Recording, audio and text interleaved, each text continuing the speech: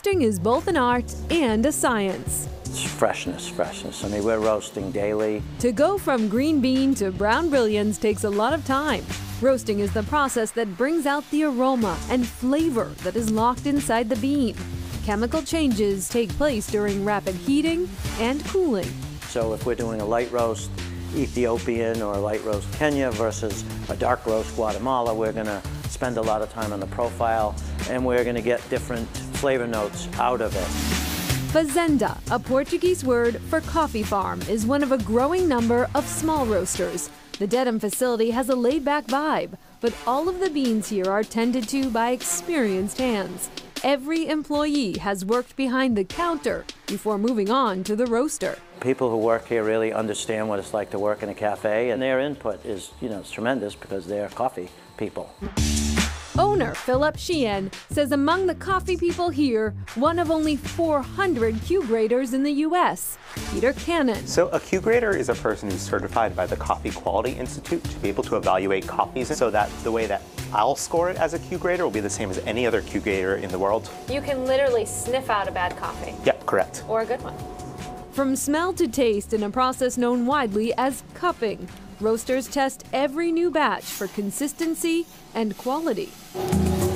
We can roast, but we can't grow coffee in most of the continental U.S. Beans are sourced from subtropical regions around the world. Brazil, Colombia, Indonesia, Ethiopia, Kenya, Costa Rica, Guatemala. Unique flavors come from both the plant and the soil. The Ethiopian coffee has kind of really nice fruit notes, whereas maybe Costa Rica has some kind of nuttiness, maple. 500,000 pounds a year flow through this facility, a delicate balance between quantity and quality. Well, definitely the quality over the last 20 years is incredible. When I started, there was a lot of blending going on because one bean had a lot of imperfections, and so they would mask each other. The quality is so much better.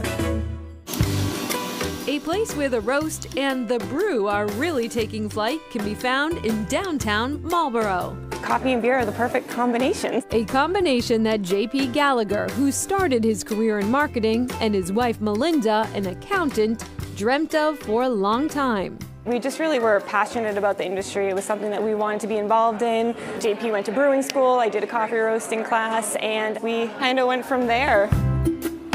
In 2019, the team opened Lost Shoe Brewing and Roasting, the name a nod to the city's shoemaking history. It's not a brewery with a coffee shop or a coffee shop that also brews beer, where the taproom is a place for both. After all, according to JP, the two complement each other. Making coffee shares a lot of similar characteristics to how you make beer. Same goes for like doing drip coffee or pour overs. With beer, you're extracting sugars out of malts. With coffee, you're extracting the flavor out of the coffee grounds. It's all flavored water. More than 16 beers on tap here. Add in Lost Shoe's homemade syrups and you have countless coffee combinations. We roast our own coffee on site. We have a medium blend, Stitch, that's kind of our house blend. It's nice chocolatey, has a little bit of a citrus hint to it. And then we do a dark roast. We do a lot of rotating single origin coffees. So the Gallaghers thought, why not marry the two brews? We'll do a lot of coffee-inspired beers. We have a rotating beer that's called New Pair of Brews. It's a coffee milk stout. We've also made a hop simple syrup, so we use it in some of our coffee drinks too. All served up amid rotating themes. During our visit, decor inspired by Harry Potter. A small menu includes homemade pastries and these delectable pumpkin waffles. But it is the flight, the coffee flight, with 4 5-ounce samples that gives coffee connoisseurs and amateurs alike the opportunity to get a taste without taking too big a bite. The maple latte here, we use Hollis Hills maple syrup right in Fitchburg, Mass. Nice and local. Moving on to a chai latte with vanilla. Which is my favorite. Cheers! That is good. So good.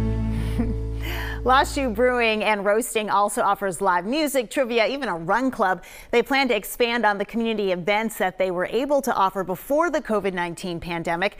The company's coffee and beer selections change with the season, as does some of the decor. Up next, a couple of latte artists at work.